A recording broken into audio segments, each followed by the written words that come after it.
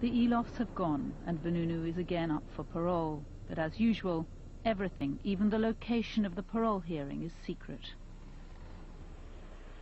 Apart from me and Peter Hounham, who's come from London, there are no other journalists here.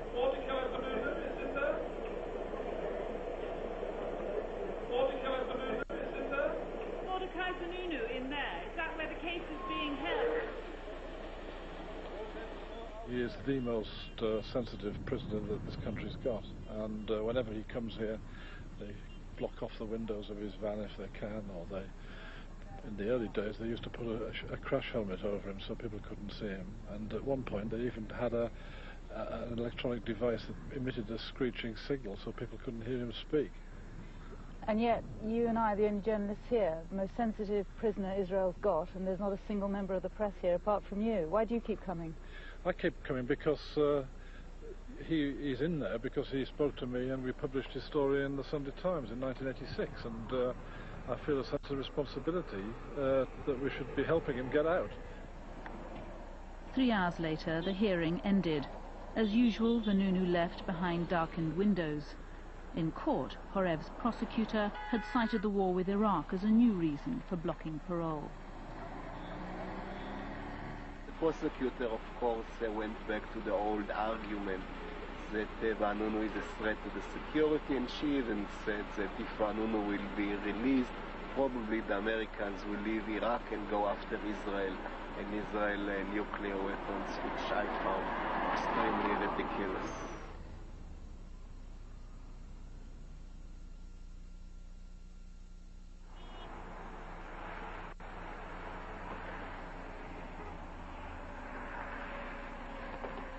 Minnesota, the Peace Bridge and a weekly ritual. Every Wednesday, hundreds protest against the war. Say no to war in Iraq. Mary's there, so of course is Nick. Every week the numbers grow. There's a new generation of peaceniks who were children when Israel's nuclear weapons were exposed.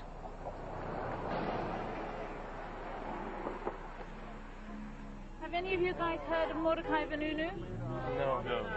You don't know who he is? No. And if I tell you that he's somebody who exposed Israel's weapons of mass destruction, which nobody knew about until then, what would you say? Why is our media that's supposed to be free and open not telling us? And why is our government not letting us know this information if we're living in the home of the free? I think if our administration was consistent or had any integrity, then he'd be held up as a hero. We're going to work with the members of the Security Council in the days ahead to make it clear to Saddam that the demands of the world and the United Nations will be enforced. In Washington, which gives Israel more than $3 billion a year, the talk is only of Iraq. For weeks we've tried to get an interview about Israel's weapons of mass destruction, but no one in this Bush administration wants to talk about Israel.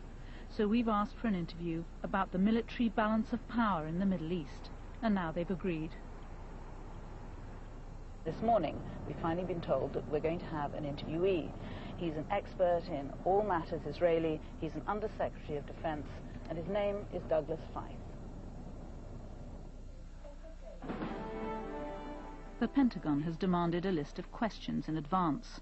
So it's the balance of power, Israel's nuclear ambiguity, allegations of a double standard, and Mordecai Vanunu.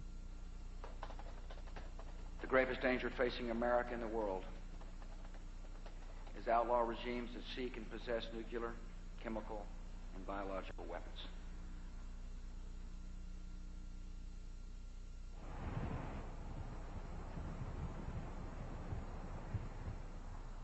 Yet again, the shutters have come down on this story.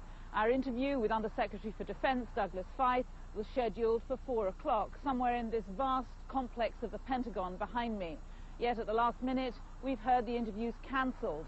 Questions about Israel, it appears, are strictly off-limits. We'd received this email from the Pentagon.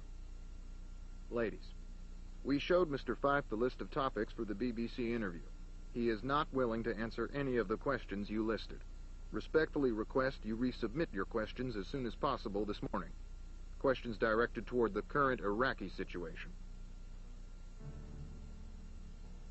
On February the 19th, Vanunu was again refused parole. He remains in Ashkelon prison. Horev has let it be known he intends never to let Mordechai Vanunu leave Israel.